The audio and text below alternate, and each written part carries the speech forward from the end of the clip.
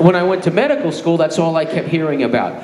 But you know, it's funny. I watched bodybuilders that got off the juice, and like I started this discussion, aged a few years, and they look like freaking corpses.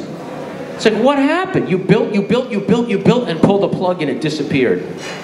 So it got me thinking that there must be something else that's a lot stronger than chasing our tails with how much can I build, how much can I build, how much can I build, how much can I build. There must be a far greater force behind us destroying the muscle mass.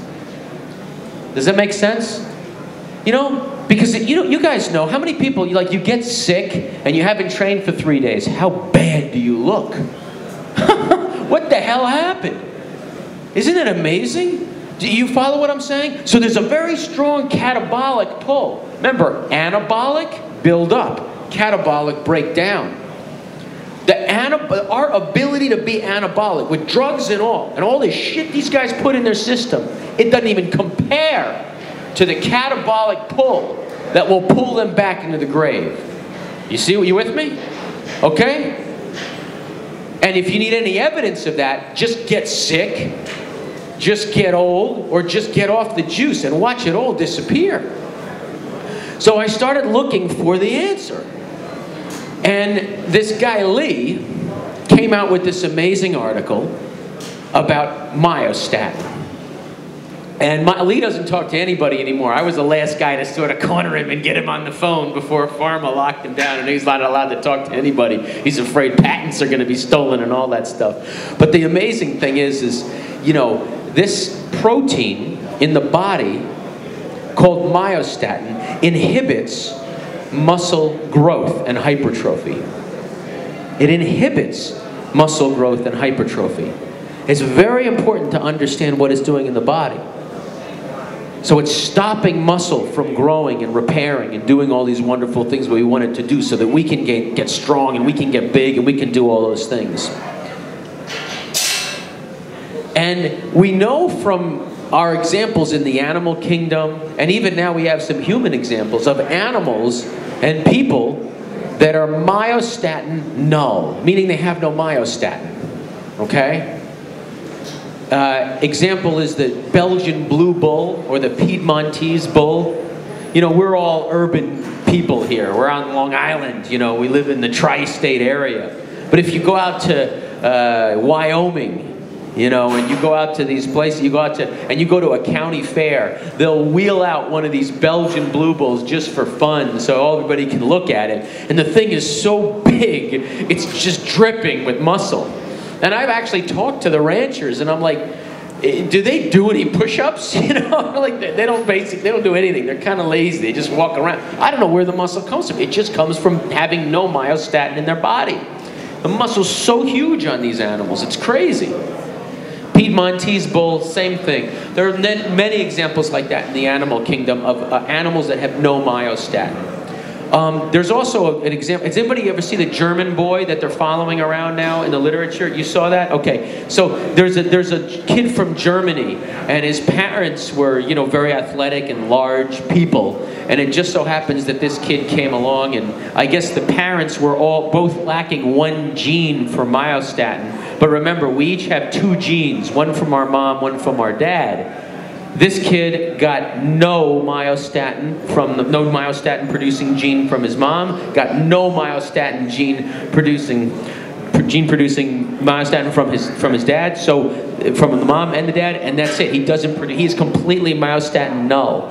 And there's like a picture of him, I don't know, like in diapers, holding like a 5-pound weight up like this, straight up in front of him.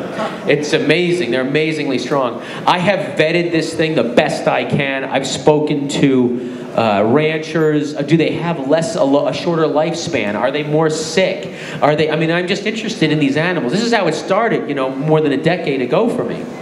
And they all reported back to me. They're like, no, they're just as healthy as, you know, as can be. They're just as strong as can be. If anything, they have less disease. That was reported to me by one ranch. They said, oh, they're a lot healthier.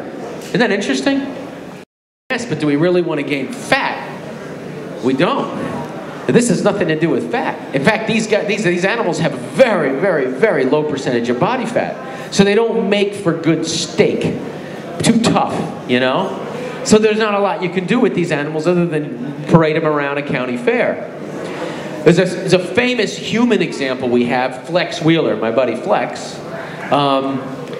And I don't know, we talked a lot about it on the radio show that I did not too long ago, but Flex, actually he does have myostatin in his body. It's often misquoted, but he doesn't have the receptor for myostatin. And that makes him very freaky, because even though he has myostatin, the body isn't reading myostatin. So that's why it was so easy for him to gain muscle mass. Because of course he had kidney problems. And that's what you don't hear about. That's why it was so difficult for him to train all these years, is he had a bum kidneys, you know? So, you know, ultimately he needed a transplant. But isn't it amazing? Here's a guy with no energy, no effort, no energy as a function of his kidney disease, but he just so happens to have this myostatin thing going on, and bam, he's able to build, like, I think, the best physique I ever saw in my life was Flex Wheeler. And fucking Flex impressed me. I mean, all you could say about him was make him bigger and make him harder. Make him bigger and more ripped. Because shit, if he didn't have perfect shape, he didn't lack a single body part. He had little teeny tiny joints and big muscle. You know? His symmetry was perfect. You divide him down the middle, both sides looked perfect. His proportions, his calves looked right with his biceps. His neck wasn't too big. Waist was super small.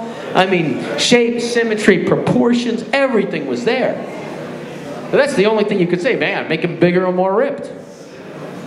So anyway, I started saying to myself, well, how can we utilize this? How can we block myostatin?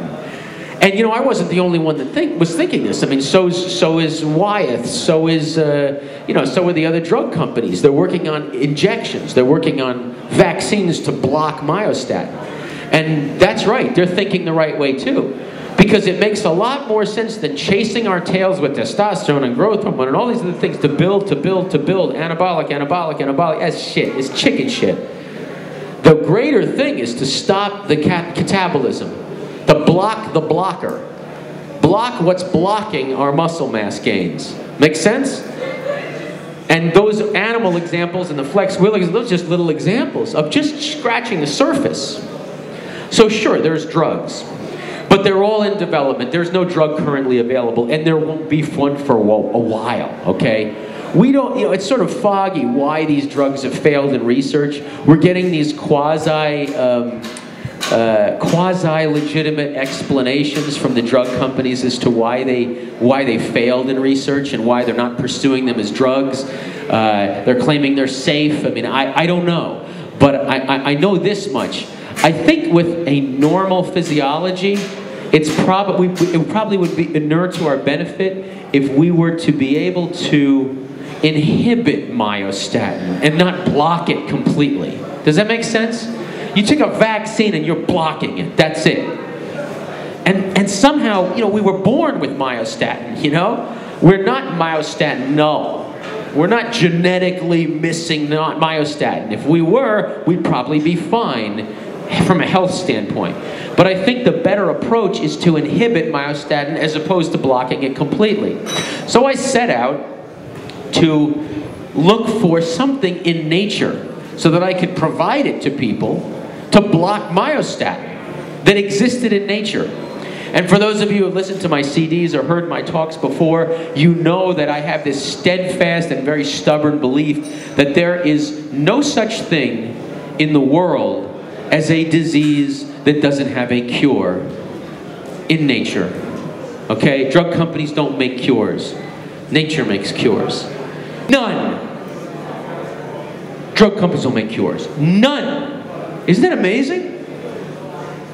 The only thing I could find was an antibiotic. I guess an antibiotic kind of returns you to your premorbid condition. And then I scratched my head and said, well, why is Big Pharma interested in antibiotics? Repeat performance. They know you're going to get sick again. Safe bet. You see? So they make lifestyle drugs. I believe there's nothing in nature that doesn't have an opposite countermeasure. You can call it religion, you can call it physics, you can call it yin and yang. You can call it whatever you want, but I don't believe that there isn't an equal and opposite reaction everywhere.